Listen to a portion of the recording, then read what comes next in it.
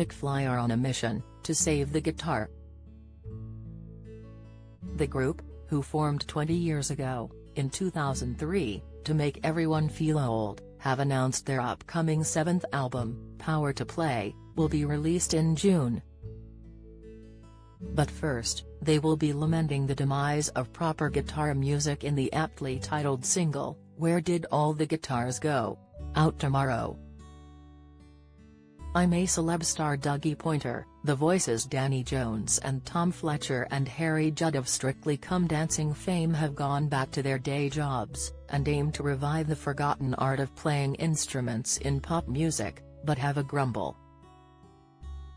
They say, "We love being on tour and playing live, and we hate this weird pressure where you don't get played on the radio if you have guitars in your songs.